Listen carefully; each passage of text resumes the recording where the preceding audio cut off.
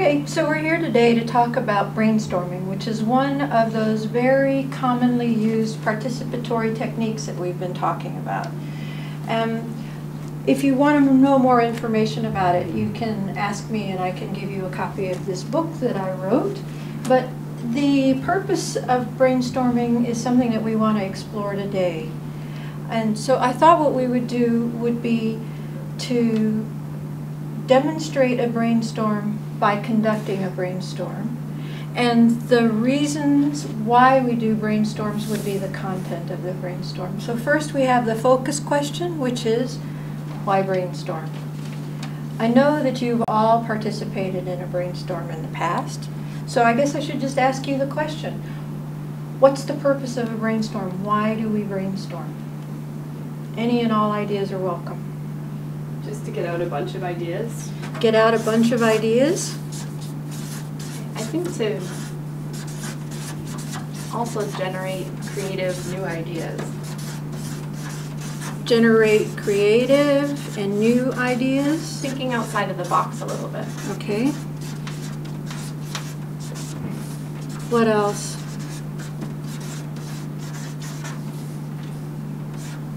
Anything else? Well, sometimes brainstorms can be a waste of time. They can be a waste of time? Can you tell me a little bit about that? Why do you say that, T? Well, just sometimes you get a group of people together and you have a brainstorm, but then none of the ideas are used or none of the suggestions are used. And so it just ends up being a waste of time, and everyone doesn't like that. Okay, all right. Anything else? Maybe to find out if people are on the same page and what experiences or perspectives they have. Okay, so find out people's perspectives and experience on the topic.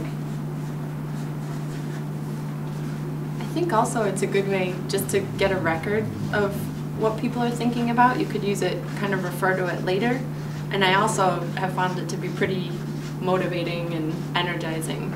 Okay. Both to be asked to participate in one and the actual, participating in one can just be a little bit more exciting than just sitting and having a dull chat.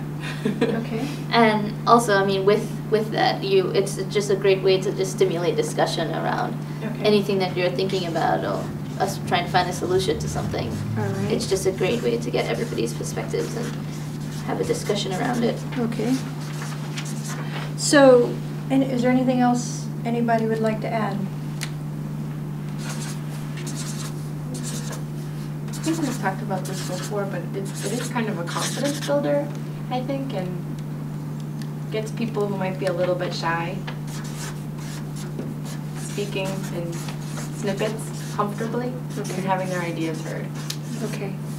So it is a good way, in your way of thinking, to help people build confidence. Okay. Anything else? All right. So we can see here that there are many different reasons why you would want to brainstorm. You would want to brainstorm to get out these ideas that you're talking about, to stimulate discussions, to generate creative and new ideas, to find out. Oftentimes brainstorms are used to find out what people's perspectives or experiences are on a particular topic.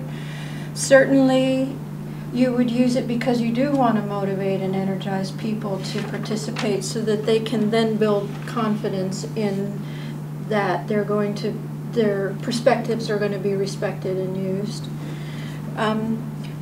In terms of wasting time, I think that's a very good segue to the four sort of cardinal rules of brainstorming, which to my way of thinking include things like having a clear objective for why you're going to brainstorm. If your brainstorm is to find out what people's ideas are, your objective could be to stimulate discussion. It could be to generate creative and new ideas. It could be to find out what people already know about a topic.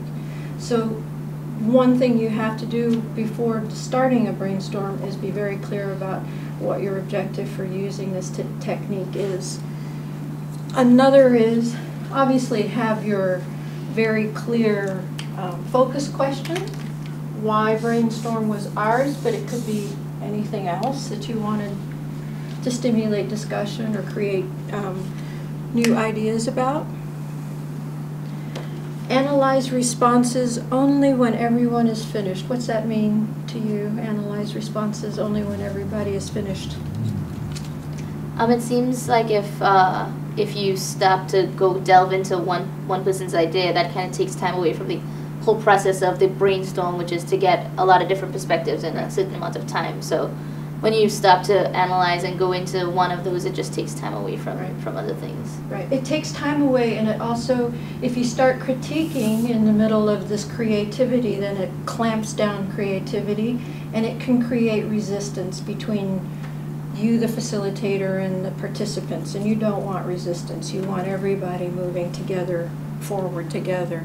It could also maybe not falsely, but inadvertently lead your participants in a particular direction. Mm-hmm. If you're too encouraging of one response and maybe not so encouraging of another. That's a good point. So they may think, oh, I should go this way with this. Right, that's a very good point.